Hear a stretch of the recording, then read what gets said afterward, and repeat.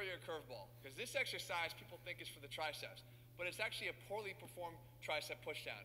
But it becomes an effective lower chest exercise if you do this properly. This is our jackhammer pushdown.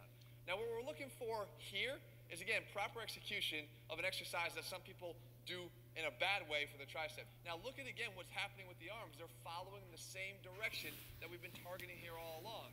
But I want you to make a couple tweaks. You don't just stand here and move the elbows, right? You're not just bending the elbows and straightening them. Then you're gonna be working the triceps a little bit more than you are your chest. Instead, what you wanna do is you wanna open your chest up by getting your elbows out to the side and let them ride up. So if they stay at the same level here, you're doing it wrong.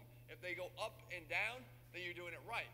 And what we do is we angle again just a little bit forward over the top of the bar, so when we press down, it almost becomes a very close cousin of that straight bar dip. But again, it becomes another exercise in your arsenal for hitting that lower chest.